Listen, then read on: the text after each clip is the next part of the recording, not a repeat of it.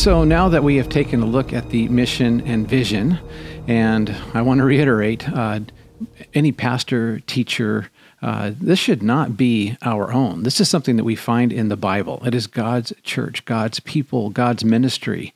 And the only thing that I can do is to look into the Bible and to bring that to the people, live it myself, and help others do the same. But as we are moving toward the vision of being a people of God, walking in righteousness, it's not about buildings. It's not about making this big nonprofit organization. It is about being the people of God, walking in righteousness.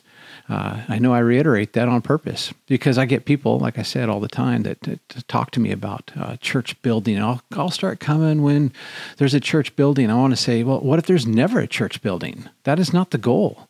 The goal is to be the people of God. Now, as we do all this, we want to stay within parameters. There's core values, the things that govern who we are as we move along life's way. And in some sense, Jesus told us that we can summarize it by saying we're about loving God and loving neighbor.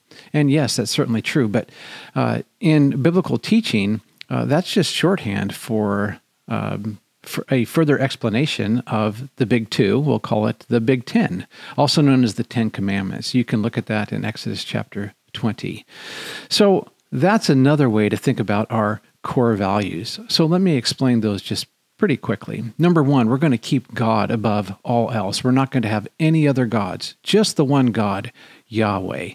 Number two, we're not going to have any idols, whether that be our career, our spouse, our kids, soccer games, whatever it might be that could take first place in our lives in any practical manner. We're going to replace that with God. We're going to make the kingdom of God our primary concern. Next, we're going to never use the Lord's name in vain. Now, I'll teach on that over time. It's a little bit more complicated than saying something like GD or whatever it is, right? It's not just a verbal thing. It's also a life thing. The next thing we're going to do is we are going to honor the Sabbath and keep it holy. Any theologian worth their weight knows that the Sabbath, and I'm not a Seventh-day Adventist. This is a non-denominational church. But if you look closely at the text, the New Testament does not replace a seventh-day Sabbath with a first-day Sabbath. That was something that happened structurally within the, let's just say, early church father movement.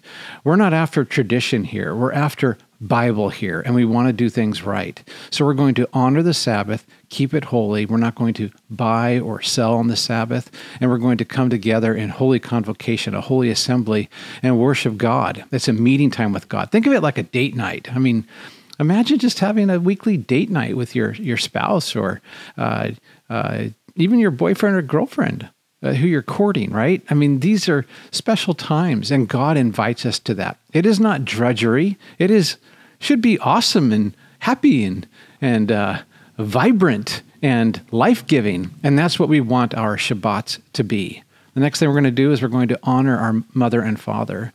Our mothers and fathers really are to be image bearers of our God and to teach the instruction of God to their children. Now, I know that some of you haven't had that in your lives, and there's still a positional authority that we can still honor, but I'll teach through all those things, but we're going to honor our father and our mother.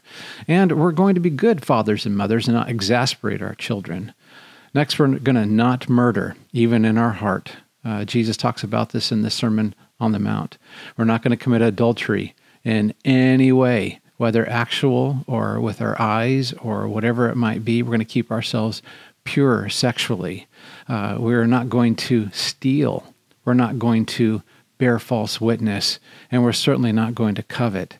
Now, if you've been around the Bible, you know that I just basically went over the 10 Commandments with you. It's because I don't make up our core values, nor do I make up our mission or our vision or our strategy, and I'll cover that at another time.